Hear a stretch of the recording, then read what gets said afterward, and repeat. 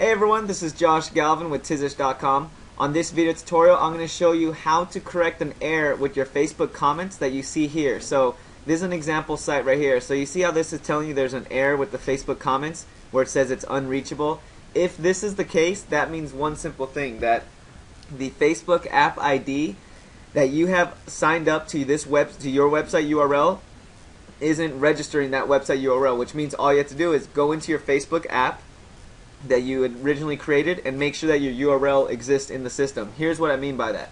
So first, go into your admin panel to go find the specific section we're talking about. So in your admin panel, scroll down all the way to Facebook social plugins. Oh, the FB social plugins, doesn't matter. So after you click on FB social plugins, you'll be on a page just like this. On this page, click on this link here that says don't have one, easily get one here. That's gonna open up a page just like this. And on this page here, click on the button that says My Apps.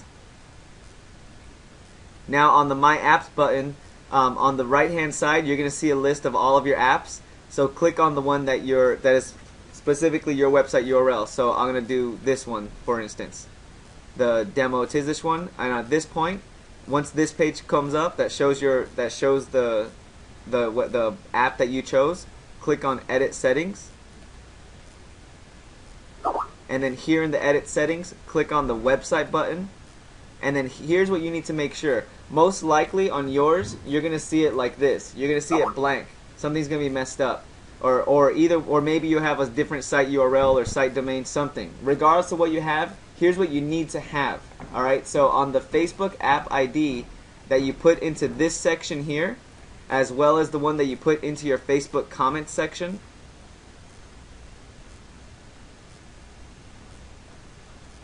as well as the one you put in your Facebook comments section, basically here's what you need to do.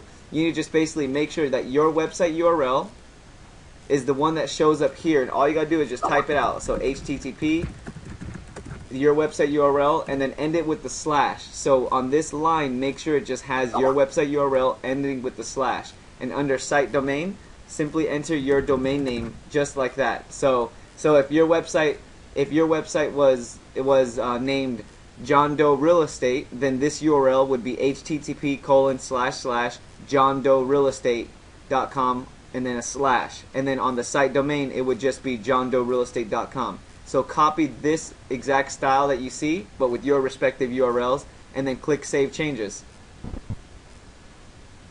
After you do that, it's going to tell you it'll take a few minutes, and now that kind of error that you see here will be fixed, basically, because now that app ID will be associated to your URL. Alright?